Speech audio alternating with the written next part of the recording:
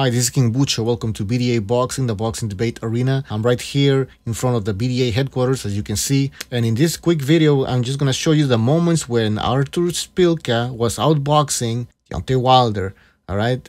So I don't want any comments saying, yeah, but he ended up getting knocked out, though. Yeah, he ended up getting knocked out after he launched like a maniac and got careless and got too confident and got caught by the giant Deontay Wilder.